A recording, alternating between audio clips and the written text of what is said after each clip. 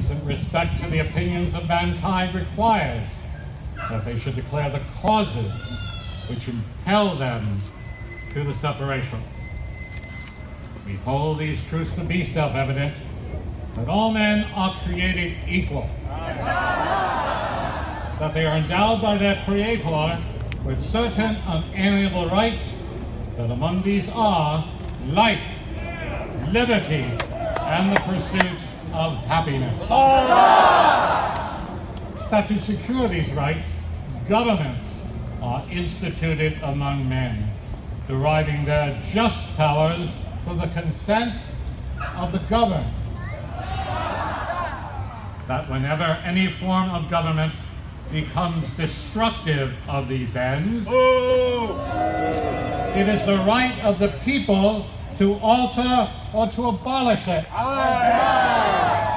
and to institute new government, laying its foundation on such principles and organizing its powers in such form as to them shall seem most likely to affect their safety and happiness. Prudence indeed will dictate that governments long established should not be changed for light and transient causes, and accordingly all experience hath shown that mankind are more disposed to suffer while evils are sufferable than to right themselves by abolishing the forms to which they are accustomed. So when a long train of abuses and usurpations, pursuing invariably the same object, evinces a design to reduce them under absolute despotism, it is their right, it is their duty to throw off such government and to provide new guards for their future security. Such has been the patient sufferance of these colonies, and such is now the necessity which constrains them to alter their former systems of government. The history of the present King of Great Britain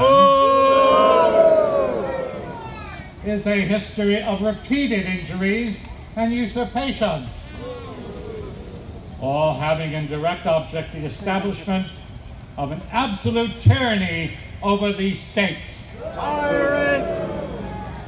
To prove this, let facts be submitted to a candid world. Tell us!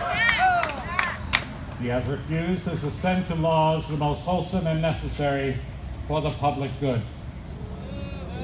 He has forbidden his governors to pass laws of immediate and pressing importance unless suspended in their operation till his assent should be obtained, and when so suspended, he is utterly neglected to attend to them. He has refused to pass other laws for the accommodation of large districts of people, unless those people would relinquish the right of representation in the legislature, a right inestimable to them and formidable to tyrants only.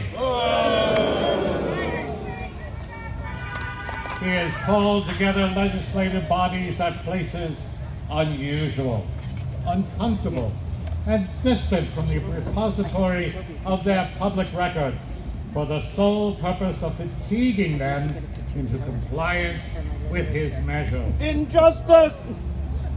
He has dissolved its representative houses repeatedly, while opposing with manly firmness his invasions